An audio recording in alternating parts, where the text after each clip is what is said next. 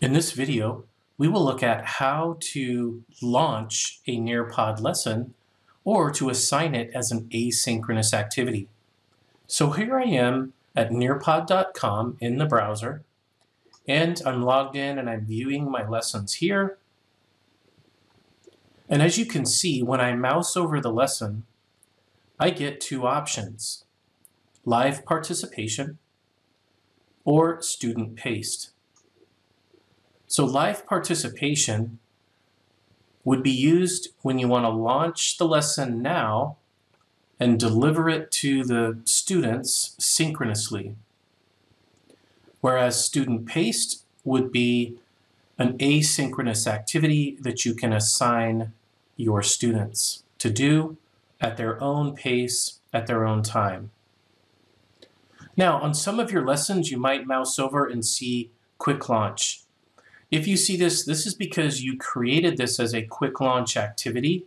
Up here at the top right is the quick launch where you can build a single activity, a single slide, for the purpose of a quick check for understanding. And so that's why this one has the quick launch on it only. It does not have live participation or student paced. First, we're going to look at how to run the live participation. So I'm going to click live participation for the synchronous session with students. Now you can see here there's all kinds of ways to share this lesson or get it to your students. For us, the best use case is to grab the link right here. So being that this is live participation, we're going to go ahead and grab the link by clicking link, and then we're going to copy the link there. Now at this point, if I'm in a Teams meeting, for example, I can paste this link into the chat area of the team meeting, and my students can click there to get into the lesson. Now, how does this look for students when they click on the link? When the students follow the link, they will see this screen. Grab my name from. They will need to click on Login with Office 365, and this will pass through their login. And you'll notice here it says, "Is this you?" And they will see their name and their email address, and they can simply click Yes, Continue. So the beauty of this is that Nearpod is going to grab the names of your students, and you don't have to worry about them having to type in their name, or you don't have to worry about knowing who's who when you review your reports. Now, the other way to do this is to post it in Microsoft Teams. So I can select Microsoft Teams here. This window will pop open. And here I can share this to a person, group, or channel. Now, the other option is to create an assignment. Do not use this if you are running a live presentation. Create an assignment is going to be for the asynchronous self-paced version of the lesson. I'm going to click down here and simply search for the class team. And there is my class team called Science Dvorak. Now notice I have multiple channels in this class, so I can also select the specific channel that I would like this link to be posted. For now, I'm going to go ahead and select General, and I'll go ahead and click Share. So now what I've done is I've posted this into Microsoft Teams. And so if I bring up Microsoft Teams and I go to that class team,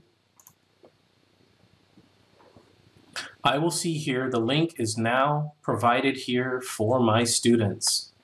And so they can simply click on that link. And again, it takes them to the browser where they will click Log On with Office 365.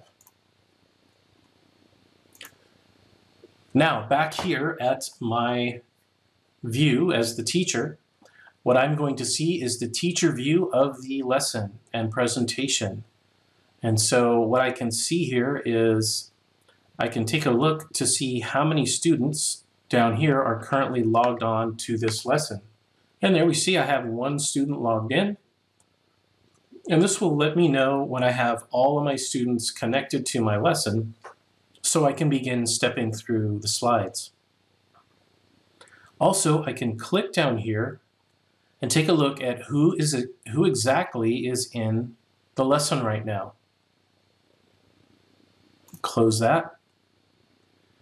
And I'll go ahead and wait for students to respond. And we can see we got one response there from this student.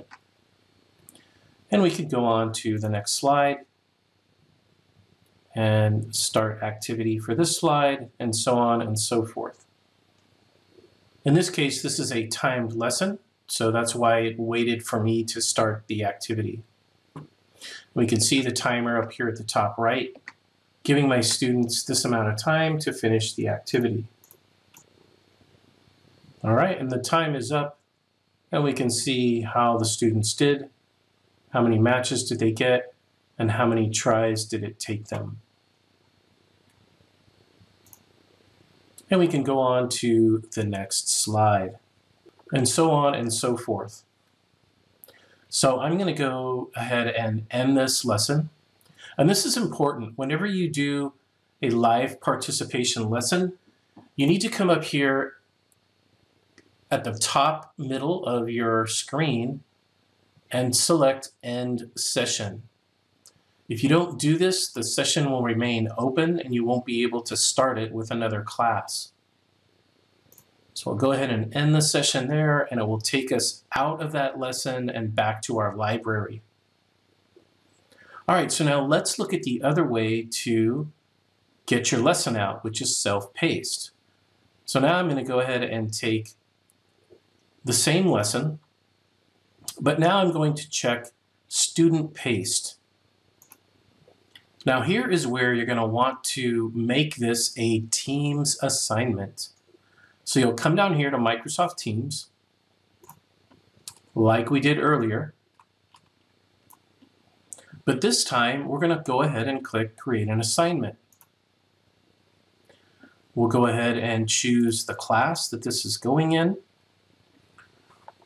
And we'll choose the same class. I can give this a title.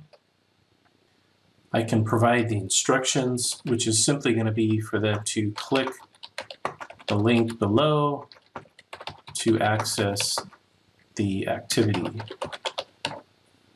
And I can assign it a point value.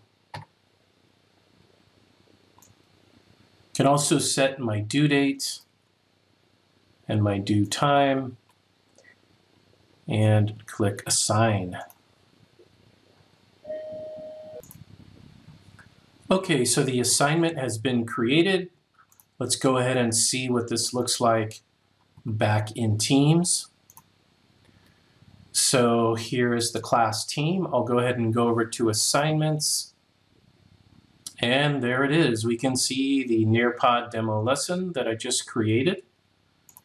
And you'll see that I can go in here and I can actually edit the assignment further. So if I wanted to provide even more details in here about the assignment, such as adding a rubric, or if I need to add more resources, I now have all of these options in here as well.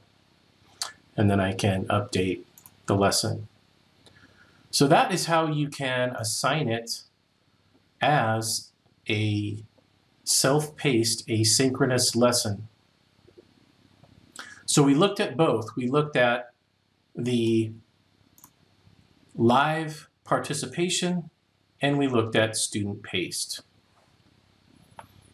All right, in the next tutorial, we will look at how you can access the reports for each lesson.